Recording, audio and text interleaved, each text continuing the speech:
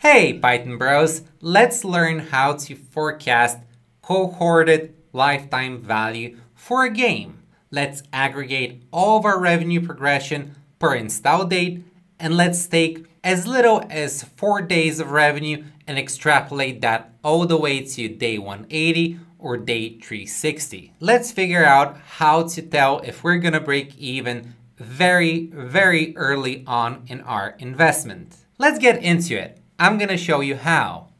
A while back, I showed you how to forecast game retention data using power law curves. Today, we're gonna build on that topic. Let's switch it up. This time, we're gonna use a logarithmic function. Oh yeah! For libraries and dependencies, we aren't doing anything new. We have some NumPy, Pandas, SciPy optimized so we can access the curve fit method. And then let's skip wording because we are going to be getting a fair deal of those.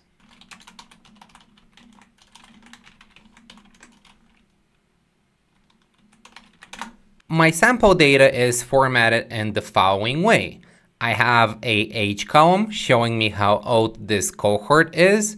I have an install date for the cohort, and then I have how much revenue this cohort made on the respective day. We have on their first day, day 0, on their second day, day 1, and etc. all the way up to day 180. Let's break it down a bit more. It's important to understand what we're looking at so that you can repurpose it for your own needs. This example comes from mobile gaming. We have a cohort that installed on the 1st of April, and I have captured that cohort's revenue progression. That means all players that installed on the 1st of April made this much revenue on the same day, and then on the next day, which is the 2nd of April, this same cohort made this much amount of money. This is how we form our cohort revenue progression line. Usually it's either logarithmic or exponential. We have a burst of revenue at the start, and then as less players are playing, it levels out. This revenue is cumulative in nature. That means that every subsequent value is larger or equal to the previous one.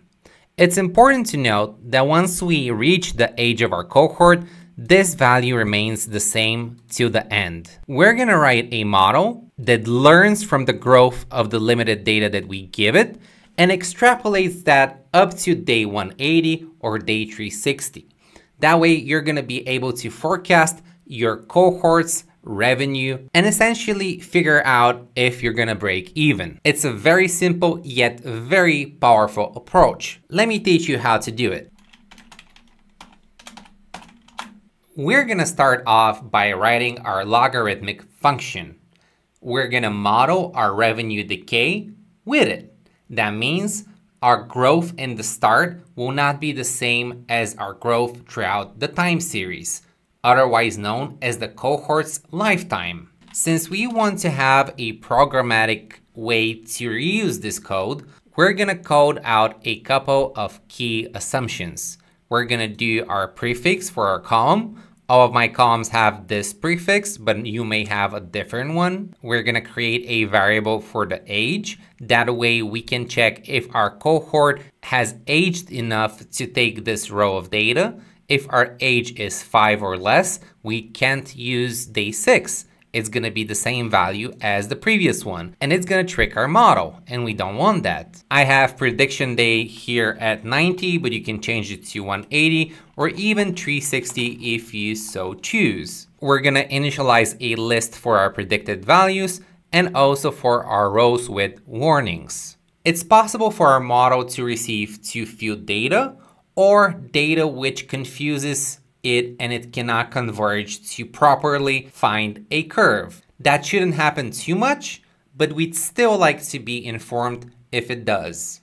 Since we're interested in each row as a separate data point, we're gonna have to employ some dark magic and iterate over some data frame rows. A generally bad idea, but give me the benefit of the doubt. Let's create our core loop.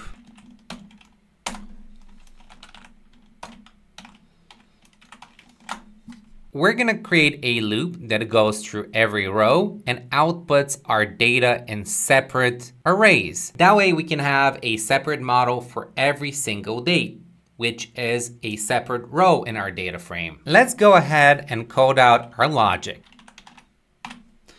So what does this do? We store our age. Next, we use a list comprehension to make sure that our columns are aged enough to be included in this row's basic progression data.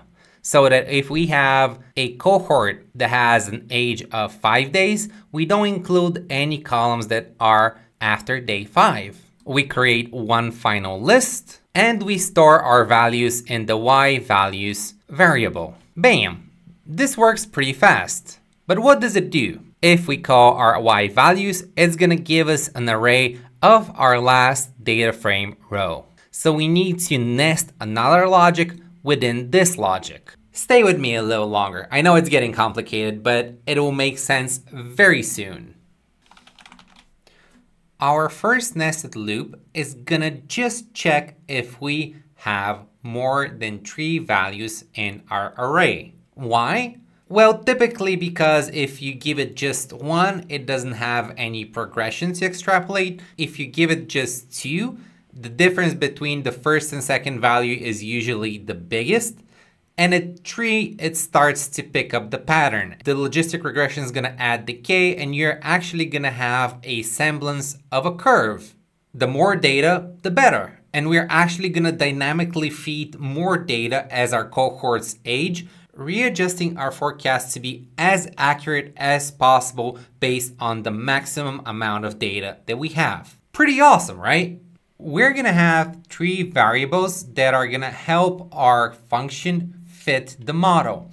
We're going to have A, which is going to be our first value, B, which is going to be the difference between last and first value over the log of our length of data, essentially approximating what our curve slope is going to be like. And then for C, we're just going to put 1.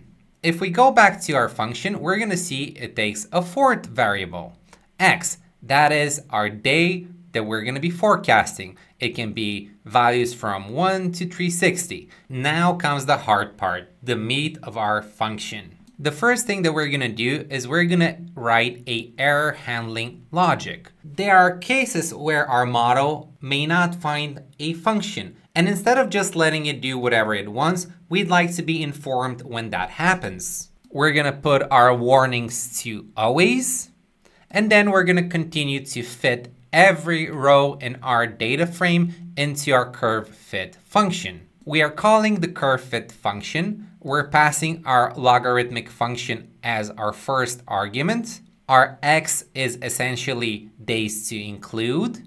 From the loop, we have our Y values. We're putting a very large number for the amount of iterations the model can do before it times out. Then we have warm guesses for our other 3 variables. And we're putting some standard bounds to avoid weird values. And that's pretty much it. If there are no errors, just give us the values. If there are some errors, put them in our list of rows with errors. Very straightforward, super easy to do. We then call our log function. We ask it to use the day that we'd like to predict, and we fit the parameters from the curve we just trained. In essence, we're creating a model on every row of our data frame and asking it to forecast a date in the future that we specify. This is how we're going to get a column with forecasts at the end in our data frame. Now that we feel comfortable with what we're doing, let's combine it all in one big class that we can use to predict our future lifetime value. Just like this. Feel free to follow the link into the description and get this class for free and use it however you may choose to. Let's initialize our model, fit our data frame, and see if we have any rows with warnings. And we do not. That's awesome. If we call our df with predictions, we're going to see that for every row of data, we have day 180 predicted. That means our model took every relevant day and extrapolated all the way to day 180, giving us a forecast. Since none of our cohorts have aged to day 180, let's drop some columns, set our model to predict day 90, and try to figure out how accurate it is. If we go ahead and do that, we're going to see that our predicted values match our underlying data pretty good. We have a mean absolute percent error of under 2%. Pretty acceptable. It's important to note that it's very easy for this model to extrapolate day 90 data just because it's taking data up until day 60. And forecasting the last 30 days is easier than forecasting a whole year based on the first 7 days. So keep that in mind. The less data you feed it, the less accurate this approach is going to be. Alright, Python bros, thanks for watching. I hope you managed to learn something new. And if you're able to use this in your job or studies or generally on a project, do me a favor, like the video, subscribe to the Python Bobby channel. That will mean the world to me. Thank you very much, stay Gucci, and until next time. Hell yeah!